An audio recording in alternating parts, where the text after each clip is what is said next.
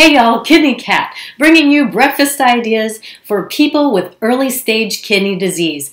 I'm talking about stages 1 through 3. If you don't know what stage kidney disease you have, talk to your nephrologist or dietitian about it. This diet also works well for people trying to prevent kidney disease.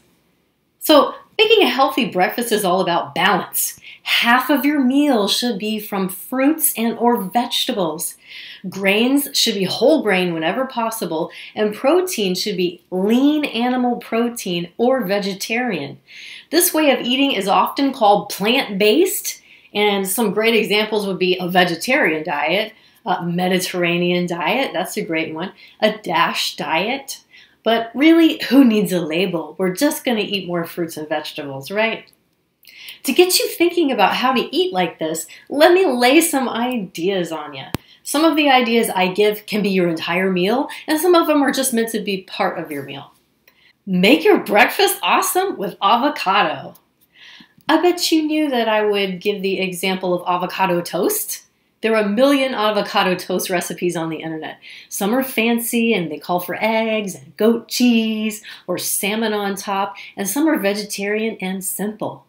Go for whole wheat bread for your toast, and if the recipe mentions salt, proceed with caution. Like if it says 1/4 teaspoon of salt, nope. Just add a few tiny granules on top and that's plenty.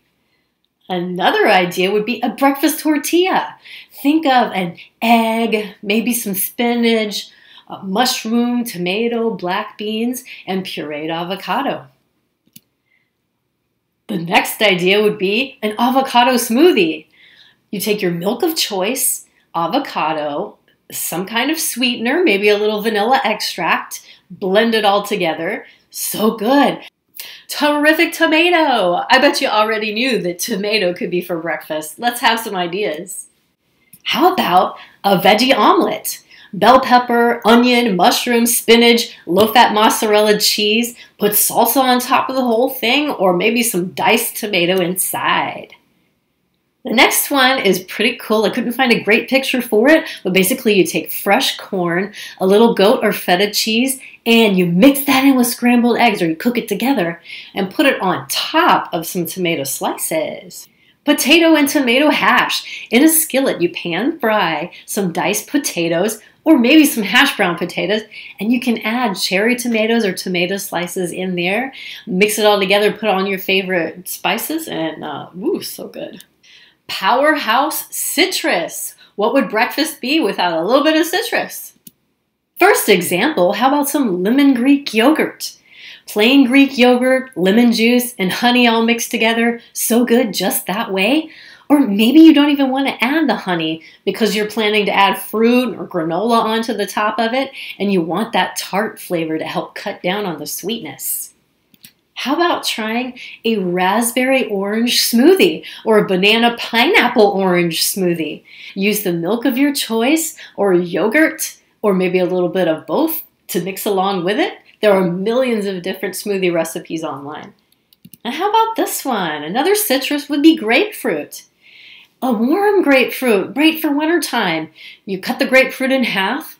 You put brown sugar, cinnamon, ginger, maybe some nutmeg. You bake it in an oven. This is really refreshing. And how about some other fantastic fruits? First example would be pomegranate chia pudding.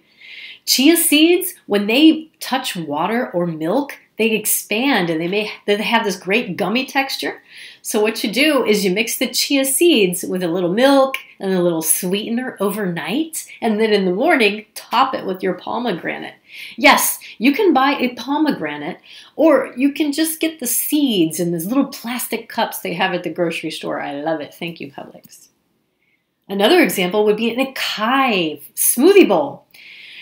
Acai is easiest found in the frozen food section in a pureed mix. So you take that frozen pureed acai, you mix it with banana, you mix it with milk, and you put it in a blender, pour it in a bowl, and then you top it off with something crunchy like a little coconut flakes, nuts, or granola. Again, these smoothie bowl recipes are all over the internet and people are very creative with them. And You've probably heard of overnight oats before, and if you haven't, you gotta try it. You add your oatmeal to a little bit of milk of your choice, some sweetener. You can even put the blueberries in there overnight, or you can add them in the morning. Let's talk about protein. There's nothing wrong with getting lean animal protein. And hey, maybe even some fatty animal protein if you're doing salmon or tuna, this fatty fish. But this whole video is about plant-based diet. So let's talk about powerful plant protein. Add a plant-based protein powder like a soy or a pea powder to your smoothie. You could also try to do something like British baked beans on top of whole wheat toast. Consider adding nuts to your hot or cold cereal. Top your yogurt off with some nuts. And put it with that chia pudding or that acai smoothie bowl. Another idea would be natural, no sugar added peanut butter. You didn't know that peanuts are actually a legume and not a real nut? I just had to throw that in. You can put it on top of bread with some fruit or some jam on top. And if you don't like peanut butter at all, try sun nut butter. That's made out of sunflower seeds. Pretty good too. Another big part of a healthy breakfast for people with early stage CKD is limiting the use of processed foods. Please check out my How to Quickly Read a Food Label video to find out if a processed food is going to be okay for you to eat or not. And another part of this diet is to make sure it is lower in sodium. Please check out my All About Sodium video if you need information on that. When it comes to dairy, which is no doubt packed with vitamins and minerals, the jury is out on whether fat-free, low-fat, or full-fat is the way to go. I leave that up to you. To make you feel better about things, I myself play the middle of the road. I use low-fat milk. I use some almond milk, some soy milk sometimes. I like full-fat yogurt, reduced-fat cheeses. I'm all over the place. There's no extremes here.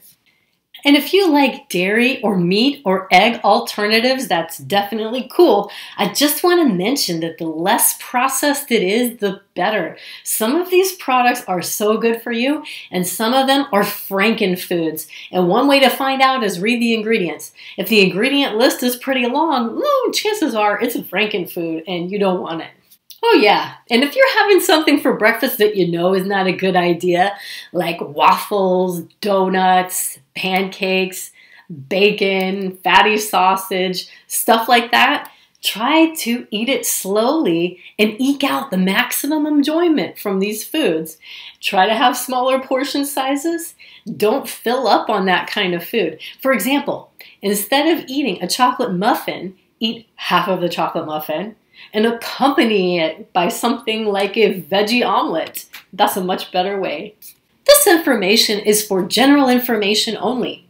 If your particular health history is complicated, maybe you have difficulty chewing or swallowing, or multiple food allergies, or maybe you have cancer, or insulin-dependent diabetes, you want to talk to your doctor or your personal dietitian before you follow any of the ideas in this video. And if you're looking for your own dietitian, find one online or in your area at www.eatright.org. That's it for this video. Give it a thumbs up if you liked it. And if you need more videos like this in your life, please subscribe. Kitty Cat, say goodbye, and I'll see you next time.